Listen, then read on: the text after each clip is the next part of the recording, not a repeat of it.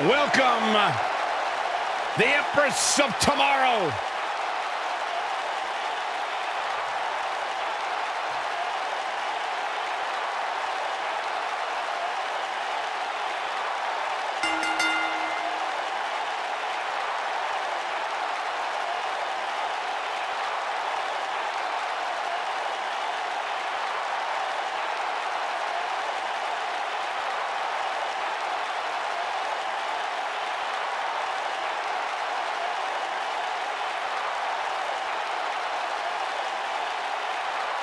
Asuka absolutely incredible with what she has accomplished in such a short time here.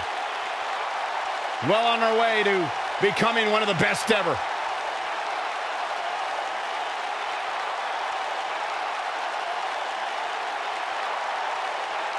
An undefeated run in NXT. NXT Women's Champion. A title she relinquished willingly to head to Monday Night Raw.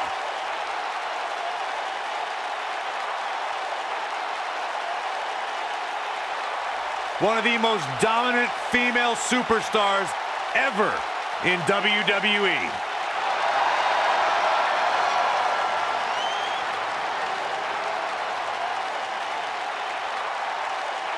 Here comes the Queen.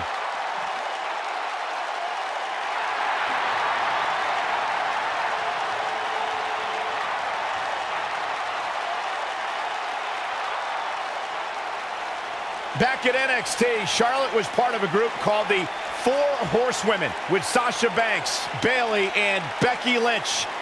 Wow, has Charlotte evolved from those times.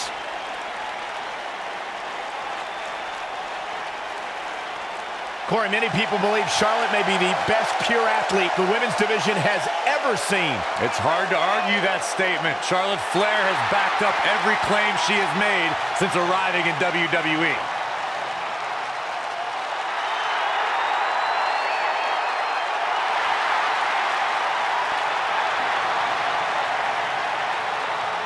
One day she'll be joining her father in the Hall of Fame.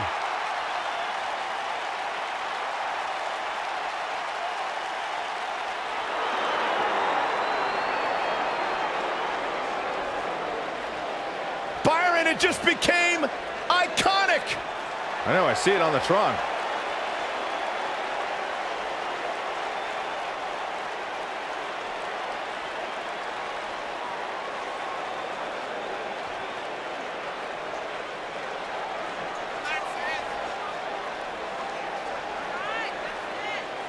Byron, I was back in the locker room area earlier today, and I heard Peyton Royce imitating you. Imitating me? It was an unbelievable impersonation. She does great impressions. Spot on, Byron Saxton. Oh, and by the way, she also handles her business inside the ring. A student of Lance Storm, Peyton Royce is absolutely incredible. Look at her, Byron. Yeah, I can see her. Look, Peyton Royce, extremely talented. Her attitude, that's something else. She's been nothing but sweet to me, Saxton.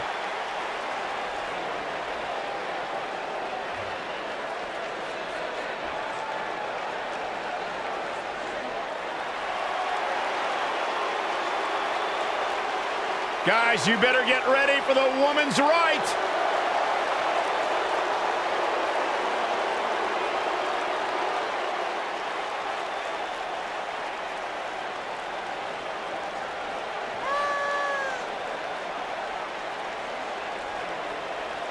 Saxton, you ought to get a woman like Lacey Evans to keep you in line.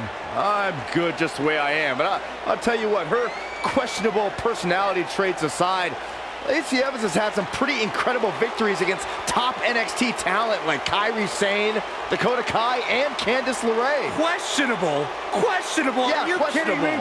Lacey Evans is everything a woman should be. She's smart, she's strong, she's beautiful, she's smarter than you, Byron.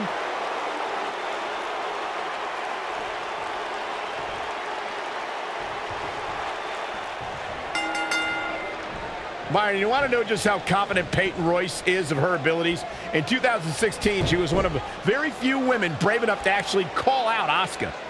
Keep in mind, though, Michael, Peyton wasn't by herself when she called out Asuka. She had Billie Kay by her side. It's not like Peyton was looking for a one-on-one battle. All the budding tag teams out there hoping to one day make it to the big stage better be watching this match with a notepad in hand, because you can bet this is going to be a lesson in how it's done. Byron brings up a great point that I should have mentioned. Peyton's bravado certainly intensified when Billie Kay was by her side. Strength in numbers, there's nothing wrong with that. In fact, I encourage it. Just go back and look at what the Iconics were able to do together when they ambushed Asuka in the parking lot.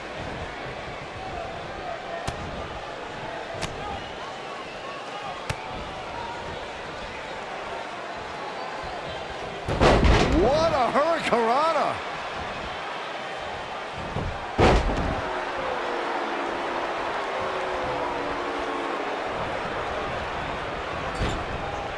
I don't know if you guys have noticed, but when Peyton Royce walks out wearing that iconic t-shirt, you can hear an audible groan from the crowd. I haven't noticed, but I'm sure they're just jealous, Cole.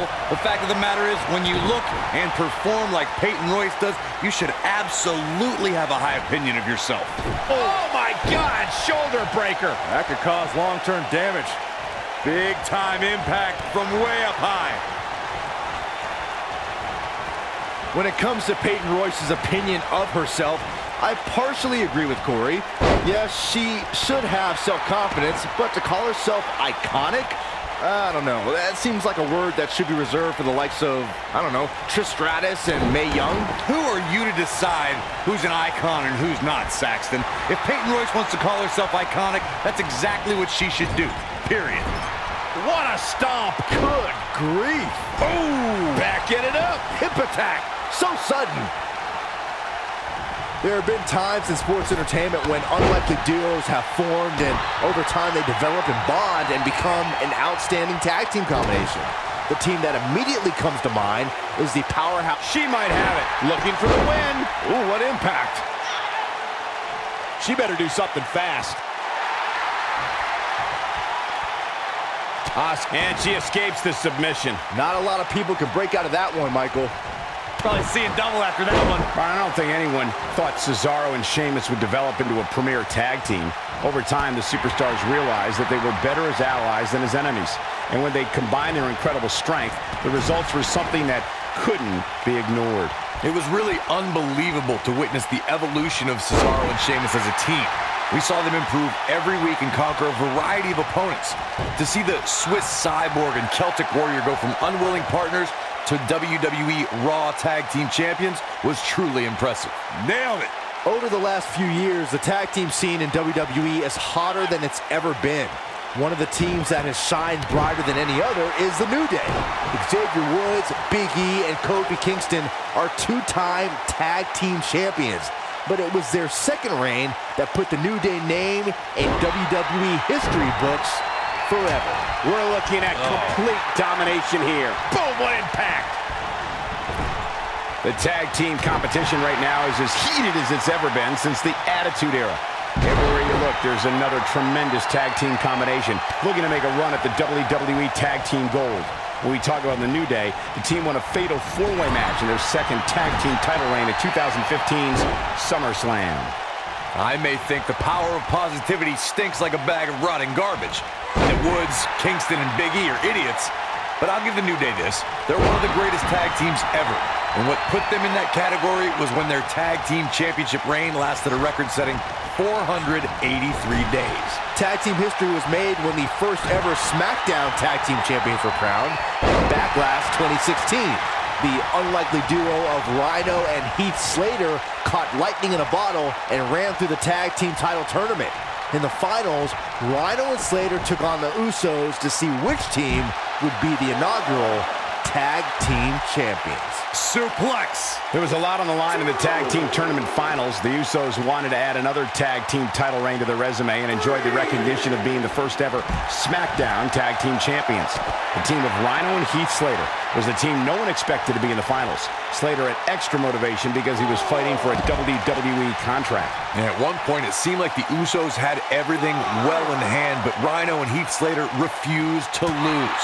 After a gore from Rhino practically cut Jimmy Uso in half, Rhino and Heath Slater went from an unlikely tag team to the first ever SmackDown Tag Team Champions. Never say never in WWE is absolutely right. Well, Peyton Royce's career is just getting... Oh, this one's all but over. It's locked in. Oh, nasty. We could see a tap out. It's locked in. That's called making a statement, Cole. Man, I wonder if Peyton Royce can survive this. Splash! Massive. You gotta believe this one's over. Now, that'll do some serious damage. Forearm to the face. Oh, nothing fancy about that. That NXT Breakout Star of the Year award Michael brings up is something for Peyton to be proud of, especially when you look at who she and Billie Kay beat to take home the hardware. Yeah, there were certainly some big names there. Talk about Ember Moon, Andrade Cien Almas, but in the end, it was the iconic duo walking away with the win. Oh, right to the face. Boom. Nice. Harsh impact. This might be it. Oh, my. She's looking at it. Look at her go. She's almost out of it. She somehow breaks free. But you have to wonder how much damage was done. Point of the elbow, nailed it. And Charlotte does what she does best. Ooh!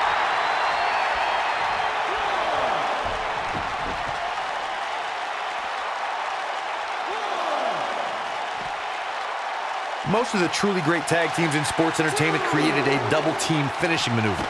The spike pile driver from Anderson and Blanchard, the heart attack from the Hart Foundation, the rocker dropper from the Rockers, or the Doomsday device from the Road Warriors. A team needs to have a tag team finisher and be able to execute that finisher on all types of opponents. We'll see how long she can keep it up. We've seen some great tag team action over the years here in WWE, and I can attest that this is no different. Corey, a few moments ago, you mentioned some of the great tag team finishing moves in sports entertainment history. Don't forget about the 3D from the Dudley Boys, or the double drop kick from the 2017 WWE Hall of Famers, the Rock and Roll Express. In tag team action, like in singles competition, once a duo nails their opponent with their finisher, that should signal the beginning of the end. It can take a long time for a tag team to decide on a double team finisher, but I agree. A team needs one, and it should... Oh, I hate to see it end like this. And here's another quick look at those superstars in action in that tag team battle. That's a woman on a mission. And finally...